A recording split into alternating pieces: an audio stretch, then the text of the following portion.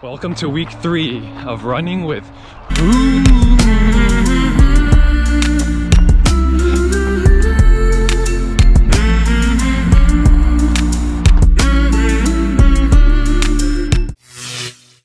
In this video, I want to share my thoughts about the first phase of the structured training plan that I'm following in Daniel's running formula. Let me preface this by also saying that I'm a new runner. I'm new to training, and I really like Daniel's running formula because it's very detailed, and I like reading about sort of the physiology and the underlying principles behind aerobic training. Here's what I did for the past 3 weeks.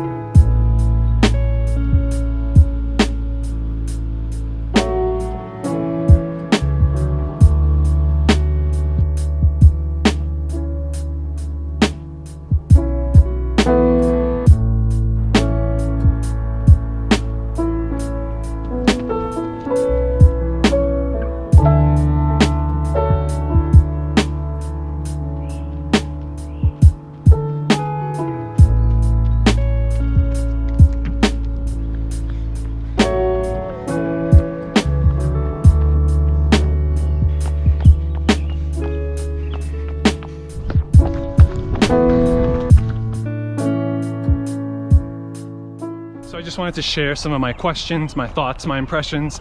They're all intertwined with my experiences too. My first reflection concerns training by time instead of training by mileage. So in the plan, each day there's a given number of minutes that I'm running, and I'm not measuring my training stress by mileage, but by time. Training this way has allowed me to sort of forget about my watch and just run by feel, knowing that I just have to run, 60 minutes or 75 minutes. I have found myself not checking my watch as frequently, and so I'm just running by feel. Daniels writes that for easy running, to get the aerobic benefits, it's not about the pace at which you run it at, but it's more about the time on your feet. And you're gonna get the benefits just by putting in the time. Now, I found it really helpful for like my 2-hour long run. I know I have to run 120 minutes. I'm just gonna relax. I'm gonna focus on my form. And yeah, I'm not gonna worry too much about the pace, just getting my feet out there and just staying out there for 2 hours. But I have encountered some problems.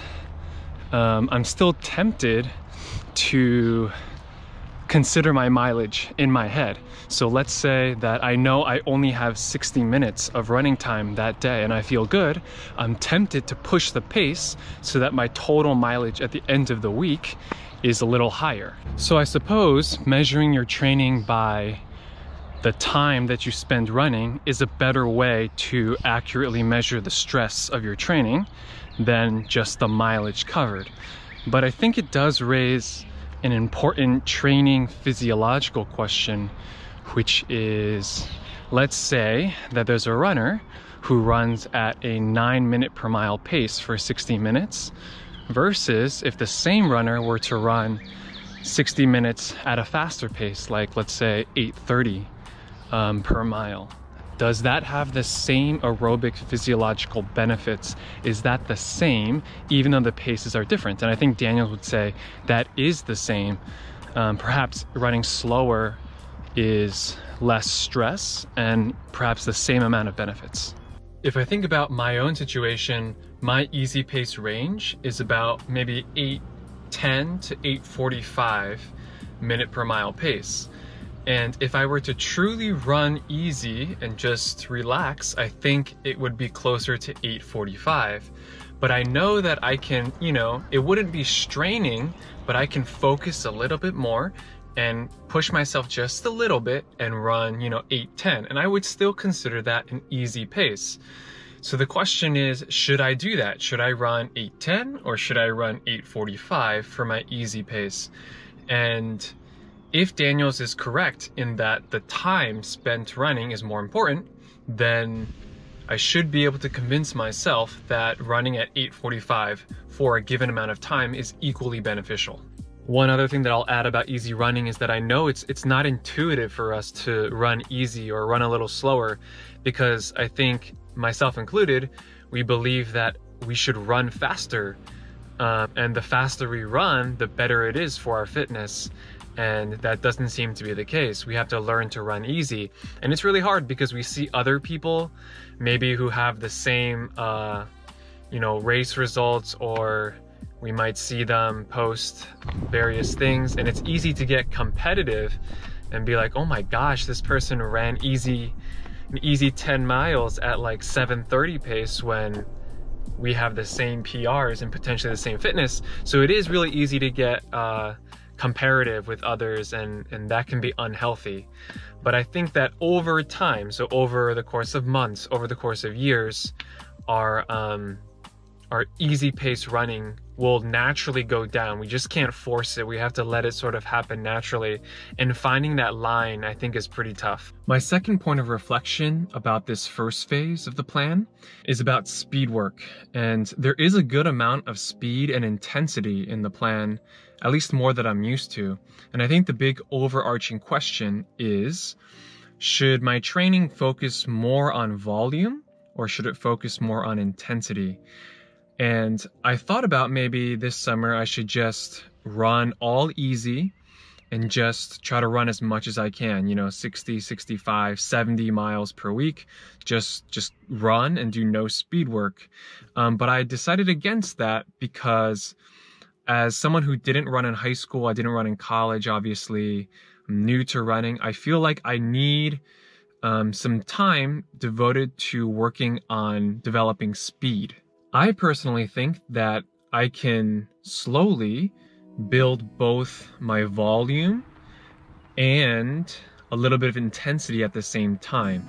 And I think, hopefully, I don't get injured. I hope I don't jinx myself, but I'm hoping that this plan really does that for me. So for these past 3 weeks, I've done on Tuesdays a 10 by 400 meter workout. And the 400 meters were run at approximately 1 minute and 25 seconds per rep. And they were pretty fast, but they didn't feel out of control. I did it on like a little grass field. And there are also 3-minute recoveries. So basically full recovery before starting the next rep. And the next day I felt pretty solid. I didn't feel super sore, didn't feel like there was a lot of lactic acid buildup. So I felt really good with those 400 meter repeats. I think that they really helped with my form and my speed. Throughout the week, I also did some strides, usually 6 strides. And I'm not really familiar with strides, to be honest. I haven't done them very much, but so far I feel okay about them. They definitely, I can feel like my legs aren't turning over as fast as I want them to, but they seem to be helping my form. And finally, the 20-minute tempo has been a struggle for me, to be honest. It's a little hard for me to find the correct pace, and it's definitely a harder effort. But all in all, the actual time that I'm running, sort of these more intense paces isn't actually that long. So if I'm doing like 90-second 400 meters and I'm only doing 10, I'm only doing really 15 minutes of hard work, and then plus 20 minutes of tempo. So I'm only doing like 35 minutes in the week of a little faster work. So here's what I have found to be really interesting. I think that the 400 meter repeats and the strides actually help my running form. They actually get me thinking about proper running form and running relaxed and running well. And I'm feeling pretty good, like my body is recovering pretty well. And finally, I feel like the best part of the plan so far has been the 2-hour long runs. I've never done 120 minutes of running at a time. And the first week was a challenge for sure. I had to walk a good bit, but I brought some water. I've been fueling a little better. And so they've gone really well. Like this past one, I did 120 minutes, about 840 per mile, about 14 miles, and my heart rate was about 119. So just keeping it easy, but it's still challenging to finish the time. And I feel like I'm getting a lot of good benefits just by running 2 hours. 2 hours is a long time though. So you just have to be sure that you can handle it. And for me right now, 120 minutes in the plan is about 25% of the total weekly running time. And I would say 25% is a good percentage. I think I would ideally like to be closer to 20% of my total running time for the week. And I think I'll get there, but I think 2 hours is a really good start.